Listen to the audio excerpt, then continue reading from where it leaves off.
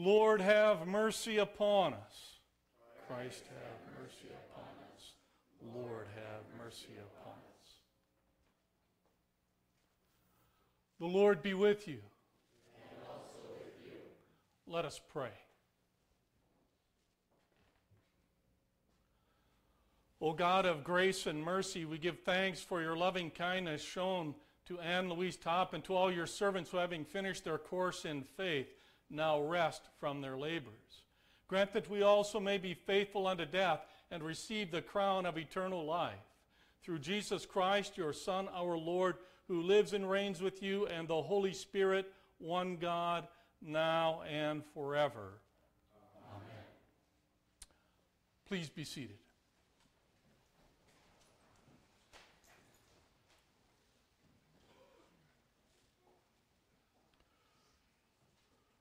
We did not have a prayer service as we would normally the evening before, so I share a summary of the life of Ann.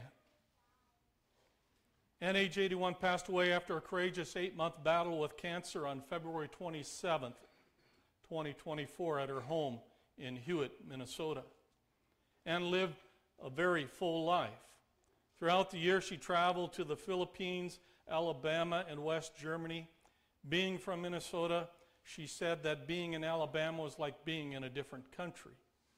While in West Germany, before the wall came down, she also visited France, Belgium, and Luxembourg. Along this journey, Ann was an avid bowler, and she was quite good at it. She liked to hunt, fish, search for mushrooms, and was an active at-home quarterback for the NFL. She loved our family pick'em competition and learned to text like a pro during the games. She loved her Vikings. Although she waitressed, worked at First National Bank, did bookkeeping at Wadena Ready Mix, then drove cement trucks, Ann's passion was twofold: the farm and her family.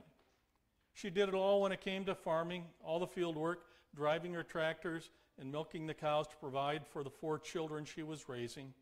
She managed a huge vegetable garden for canning and freezing, loved her flowers, especially the gladiolas. There are always critters around, both tame and wild.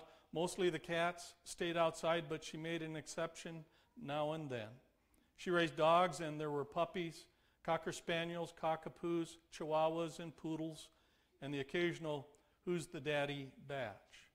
She was especially fond of her farm poodle, Jack, and her pet pig, Peg. Out her dining room window, she watched her chickens, ducks, horses, rabbits, deer, and the birds coming to her feeders. She especially loved the hummingbirds and orioles.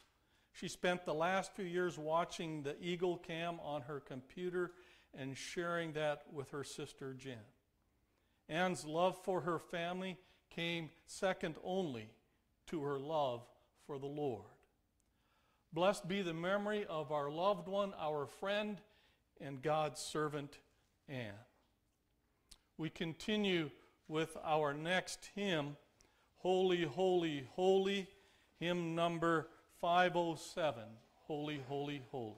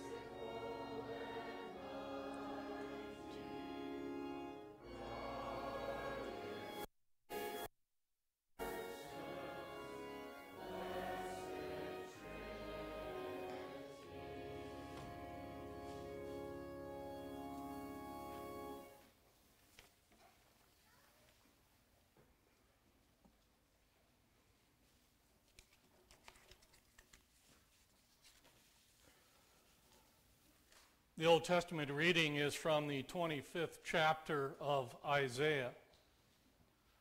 On this mountain the Lord Almighty will prepare a feast of rich food for all peoples, a banquet of aged wine, the best of meats and the finest of wines.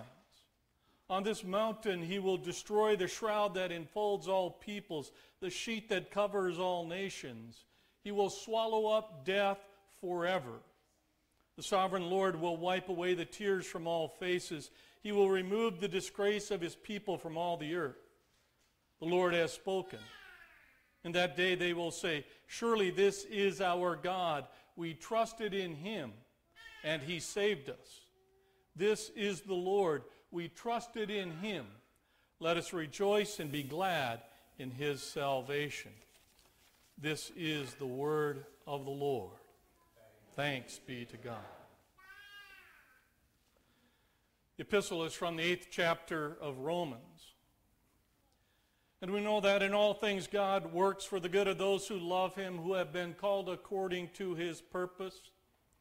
What then shall we say in response to this? If God is for us, who can be against us? He who did not spare his own son, but gave him up for us all, how will he not also along with him graciously give us all things? Who will bring any charge against those whom God has chosen? It is God who justifies.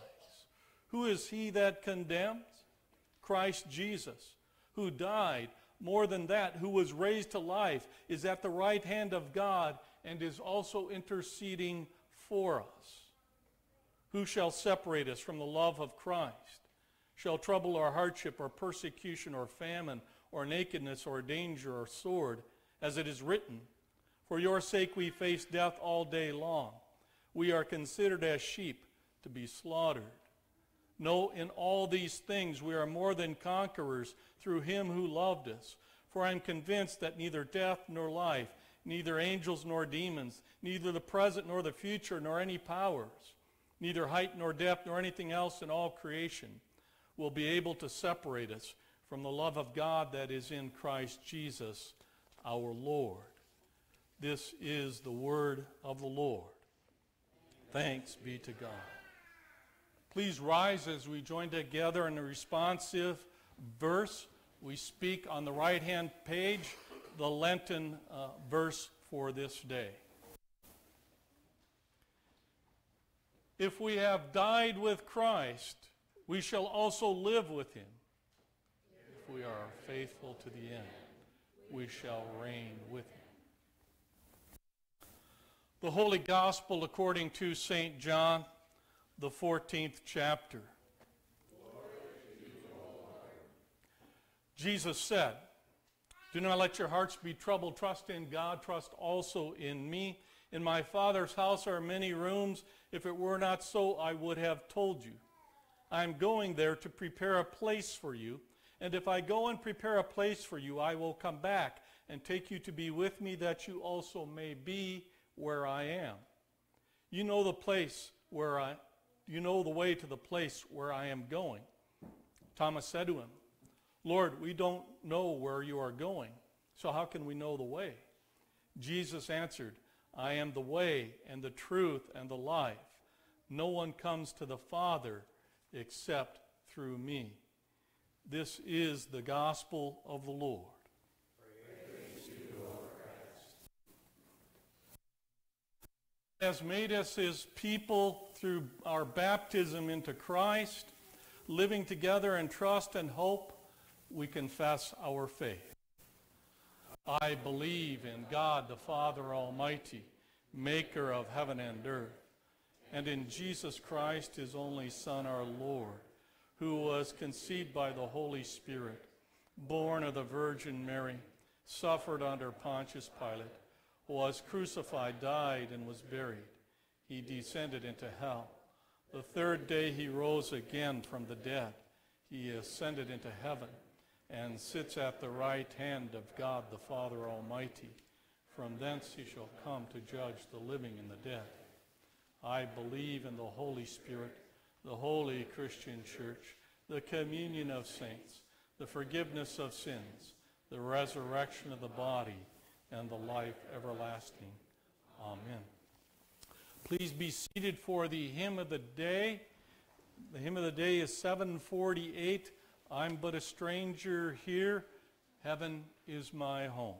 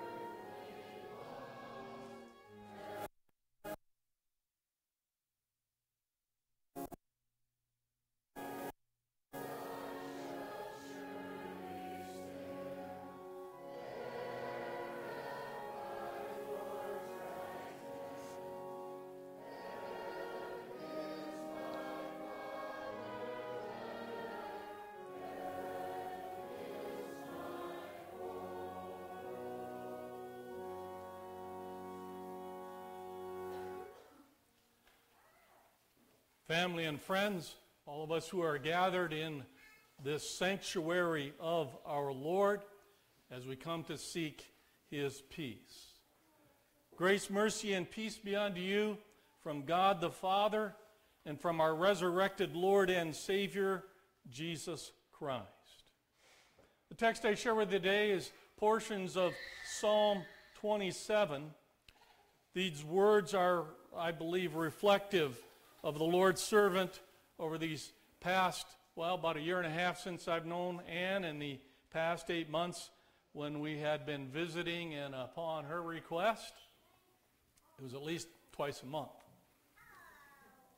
Psalm 27, select verses. The Lord is my light and my salvation. Whom shall I fear? The Lord is the stronghold of my life. Of whom shall I be afraid? One thing I asked of the Lord, this is what I seek, that I may dwell in the house of the Lord all the days of my life, to gaze upon the beauty of the Lord and to seek Him in His temple. I am still confident of this. I will see the goodness of the Lord in the land of the living. Wait on the Lord, be strong, and take heart, and wait on the Lord. Words of our Lord.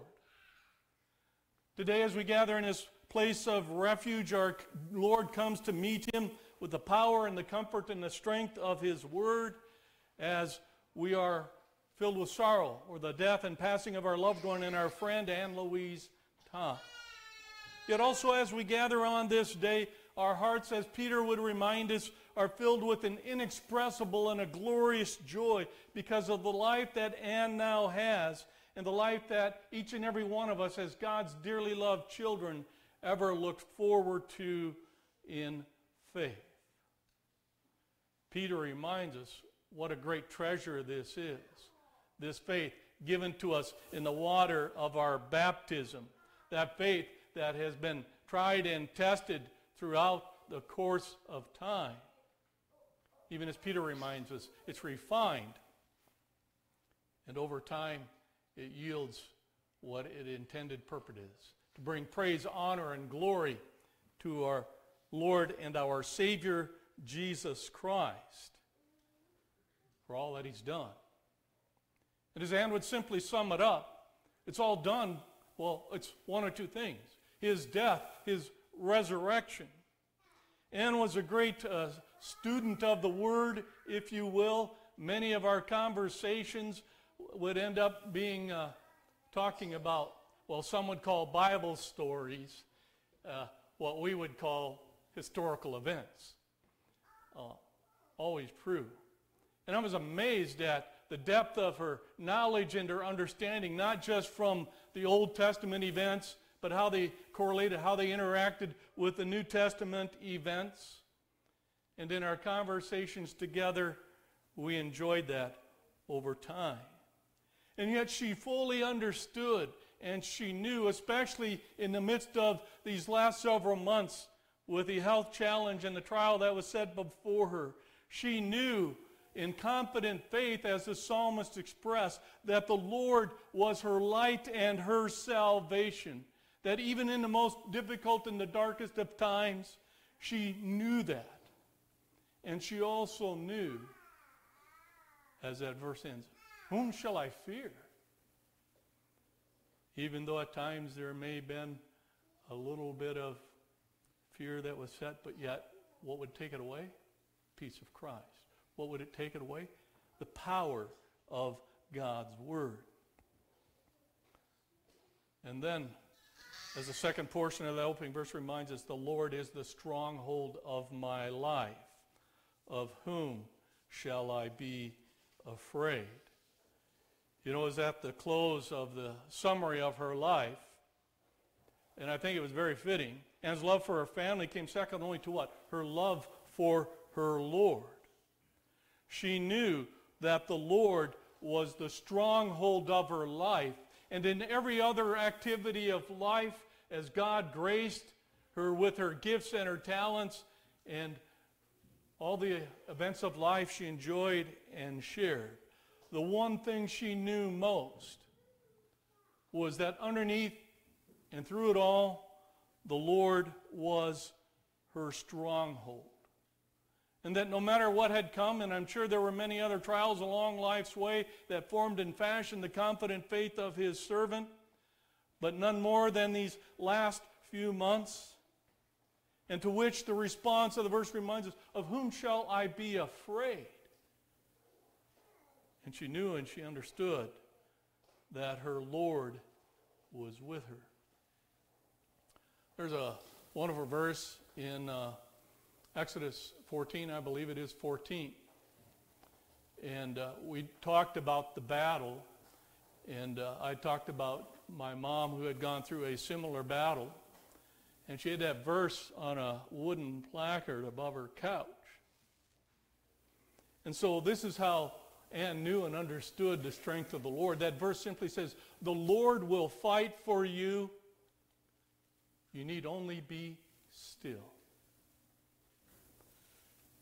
What a calm that was for her. Luther's favorite psalm reminds us, verse 10, be still, know that I am God. And as so often as with our visits, it was also her practice, the pattern of her life, to be here in the temple of the Lord when she could, receiving his gifts, hearing his word, receiving the gift at the table of our Lord. And even as I joined her in her home, that same pattern continued. Except there was one kind of variation. I usually had a shortened kind of version of our service of word and sacrament together, and I started the first time and she interrupted me. And she goes, well, you got to get the hymnal off the shelf. You see, I grew up with the old TLH hymnal, so I knew it. I know it well. So I pulled it off, and we had to do the order of confession as it was. You know, I, a poor, miserable sinner, and on we would go. And in all her reverence, she would reflect every moment as we would go through that order. And then she would hear those words. And as a called and ordained servant, the word, I announce to you the forgiveness of all your sins. And then I probably should have done this today. I should have altered the service because she'd rather have not the Apostles' Creed, but the Nicene Creed. And we would go through the Nicene Creed, and as is the custom when we have a communion service, that would be the case.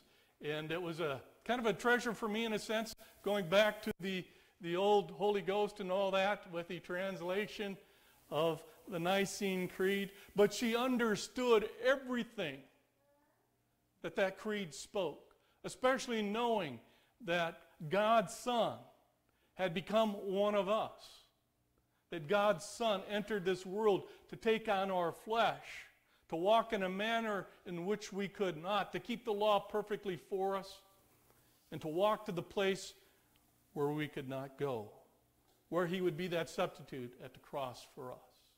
But she also knew that Jesus was the divine Son of God. She knew that he had his almighty power, and how we love to talk about a number of the Bible narratives that would talk about the not only the teaching and preaching ministry of our Lord, but the healing ministry, as we'd review a number of those biblical events. And we had kind of began our journey with Christmas. And when the fullness of time come, God sent his Son, and we celebrated the birth of our Lord. And then we were on into the next events. Next thing you know, we're at the River Jordan, the baptism of our Lord, and God's Spirit coming down on high, anointing him and saying through the voice of the Heavenly Father, "This is my beloved Son whom I love. With him I am well pleased." And we know the echo in the background, because every time we prepare to come to the table of our Lord, we sing the words, "Behold the Lamb of God who comes to take away the sin of the world." You see, all these events orchestrated by God were put in place even before the foundation of the world. And we began our Lenten journey. We got through the mountaintop experience, if you will. And our journey was looking forward to getting to Easter. And even though, in a sense, in our time together, we never got there, we did get there because of her confident faith of knowing what was coming. And how would she know that? Every year, same pattern. We'd go through the same event.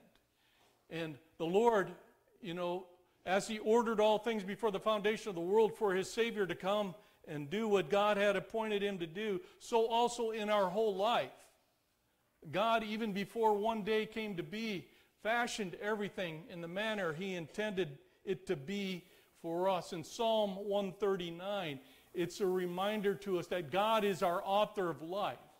And in fact, in the descriptor of the psalm, it says, "God knit my life together in my mother's womb. How fearfully and wonderfully I'm made." I know that full well. Wow. The power of those words. This reminds us the Lord ordered all my days, even before one of them.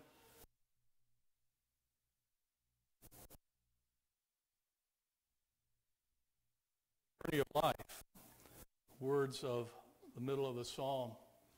"One thing I ask the Lord, this is what I seek, that I may dwell in the house of the Lord all the days of my life, to gaze upon the beauty of the Lord," that when she would come, she would behold the wonderful gifts, word, reminder of who she was in her baptism, receiving at the table of our Lord, and to seek him in his temple. That was the pattern to come.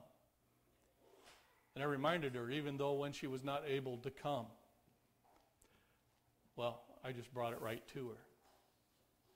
What a wonderful gift. And what a thing I didn't realize until I looked at her life data. Born on April 14th, 1942, God fashioned the life together, bringing it to be. And yet, on the same day, what did God do? Gave her new life. That, as we talked about at the beginning of our service, through the power of the death and resurrection, everything Jesus did for us, he gave to us in the gift at the font. That with the water and the command of our Lord, I baptize you in the name of the Father, Son, and Holy Spirit. God said, you're mine. He gave his Holy Spirit to us and gave us the assurance that we will inherit what Jesus has won for us, the kingdom of heaven. And oh, by the way, I should have began and I could have just said it and we could have ended it as we just sang it and knew it. Heaven is my home. Well, I got to start preaching regularly here at Hewitt. I filled in once in a while. And I think it was either my first or second message in. So it's Sunday and now it's 9:30 on Thursday night. Phone rings. I don't recognize that number. Answer the phone. It's Ann. She said, Pastor, I thought I knew all the events in the Bible, but you shared one in your message on Sunday, and I've looked and I've looked and I've looked, and I cannot find it anywhere. And I was thinking to myself, she's just like the Berean Christian. Studied the Word of God. And you know what did they do? When the preacher came along and preached, they'd go like, he's right on.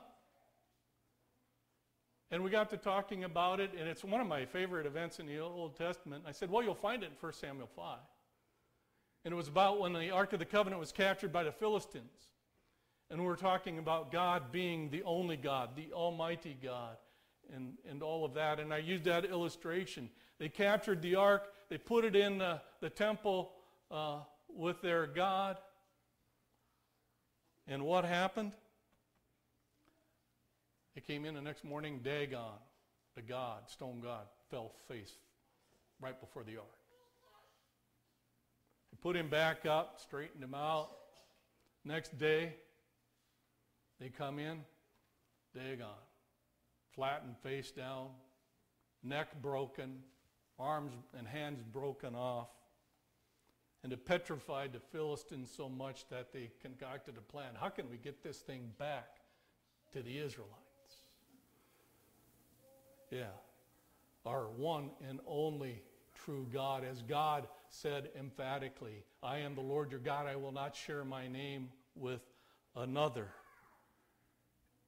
And all of a sudden there was a calmness. And I said, well, you know, as soon as we hang up, you got homework.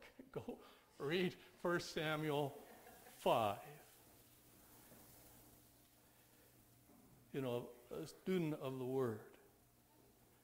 And yet in her life journey as God fashioned it, one of the events was her confirmation on June 3rd in 56. And I did some looking at, we found her confirmation verse. 1 Corinthians 6:20.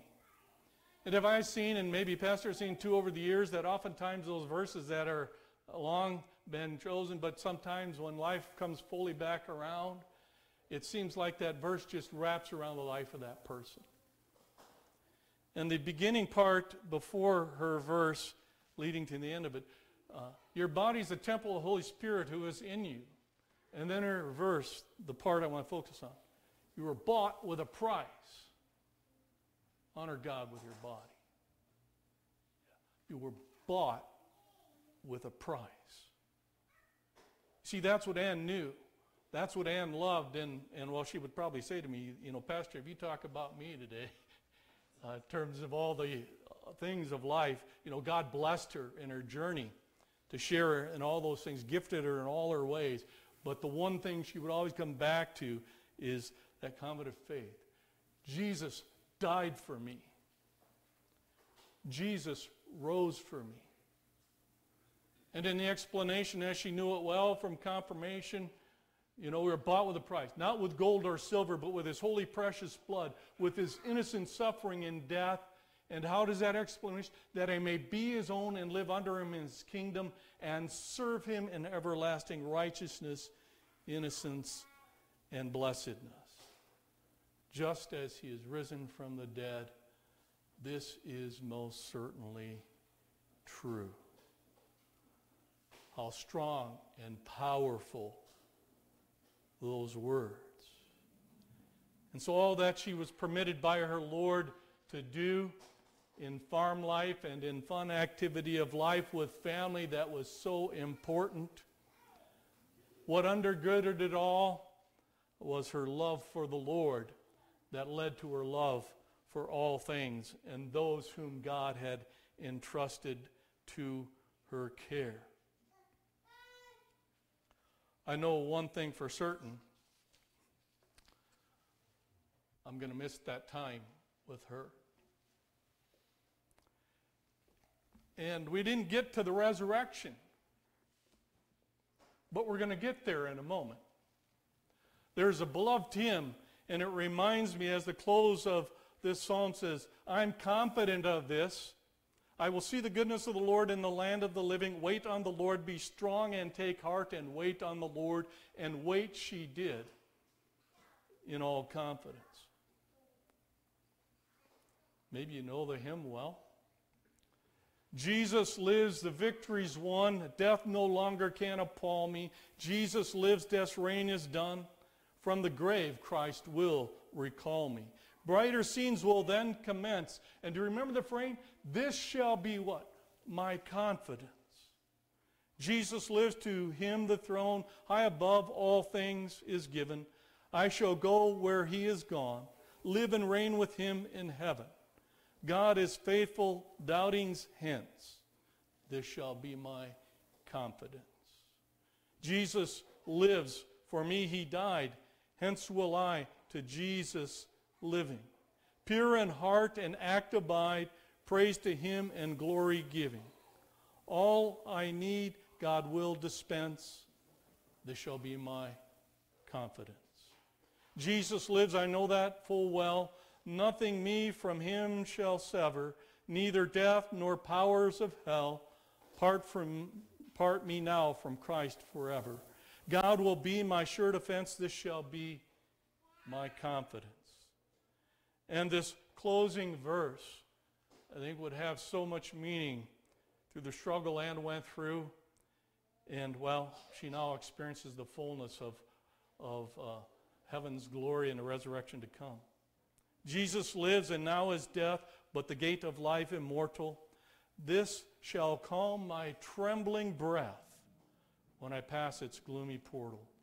Faith shall cry as fails each sense, Jesus is my confidence. In many ways, Ann reminded me much of that confident faith that my grandmother had. And like Ann, she loved God's Word.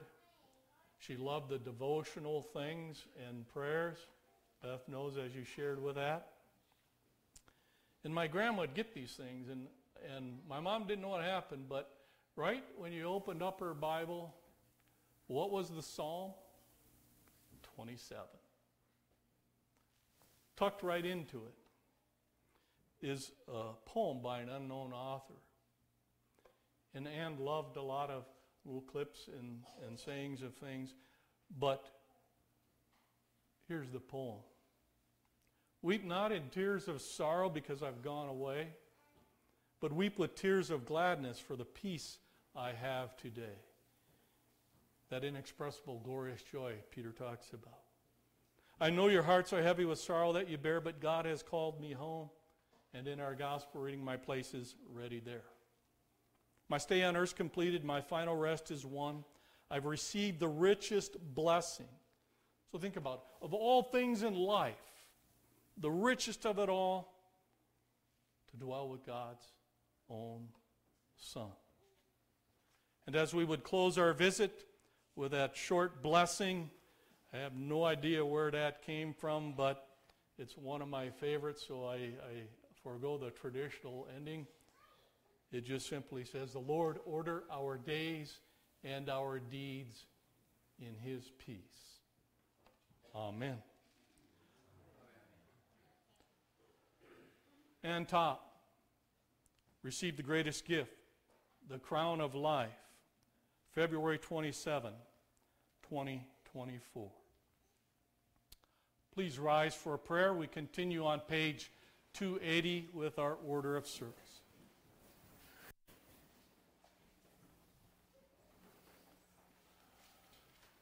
Just a brief note, following the service, after the recessional, the family and those who would desire will go to Trinity Lutheran Cemetery.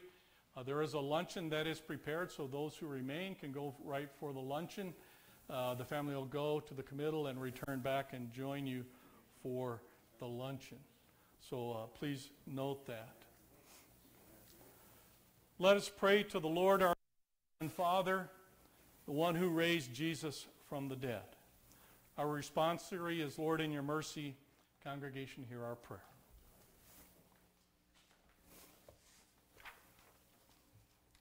Almighty God, you knit your chosen people together into one communion in the mystical body of your Son, Jesus Christ, our Lord, to give to your whole church in heaven and on earth your light and your peace. Lord, in your mercy. Grant that all who have been baptized into Christ's death and resurrection may die to sin and rise to newness of life, and so pass with him through the gate of death and the grave to our joyful resurrection. Lord, in your mercy. Grant that all who have been nourished by the holy body and blood of your Son may be raised to immortality and incorruption, to be seated with him at your heavenly banquet. Lord, in your mercy. Give to the family of Ann and all who mourn comfort in their grief and assure confidence in your loving care, that casting all their sorrow on you, they may know the full consolation of your love. Lord, in your mercy. Give courage and faith to the bereaved, that within the communion of your church they may have strength to meet the days ahead in the assurance of a holy and certain hope, and in joyful expectation of eternal life with those they love who've departed in the faith. Lord, in your mercy. Help us, we pray, in the midst of things we cannot understand, to believe and find comfort in the communion of saints, the forgiveness of sins, the resurrection of the body, and the life everlasting. Lord, in your mercy. Lord, you open your hand and satisfy the desire of every living thing. As we come together for fellowship, we ask that you would bless these and all thy gifts which we are about to receive from your bountiful goodness. Lord, in your mercy. Receive our thanks for Ann and for all the blessings you bestowed on her in this earthly life. Bring us at last to our heavenly home, that with her we may see you face to face in the joys of paradise. Lord, in your mercy. O God of all grace, you sent your Son, our Savior Jesus Christ, to bring life and immortality to light. We give you thanks that by his death he destroyed the power of death, and by his resurrection he opened the kingdom of heaven to all believers. Strengthen us in the confidence that because he lives, we shall live also, that neither death nor life nor things present nor things to come will be able to separate us from your love which is in Christ Jesus our Lord, who lives and reigns with you and the Holy Spirit, one God, now and forever. Amen. Taught by our Lord and trusting his promises, we are bold to pray. Our Father, who art in heaven, hallowed be thy name. Thy kingdom come, thy will be done on earth as it is in heaven. Give us this day our daily bread, and forgive us our trespasses, as we forgive those who trespass against us. And lead us not into temptation, but deliver us from evil. For thine is the kingdom, and the power, and the glory, forever and ever. Amen. And these beloved words of Simeon's song that we closed our service time together, Ann and I, we will share them together in a moment. But Jesus says to us, I am the resurrection and the life. Who believes in me will live even though he dies, and whoever lives and believes in me will never die. We join in the words of Simeon's song that Ann and I shared many times together. Lord, now you let your servant go in peace. Your word has been fulfilled. My own eyes have seen the salvation which you have prepared in the sight of every people, a light to reveal you to the nations and the glory of your people Israel. Glory be to the Father and to the Son and to the Holy Spirit, as it was in the beginning, is now, and will be forever. Amen. I am the resurrection and life, says the Lord. He who believes in me will live even though he dies. And whoever lives and believes in me will never die.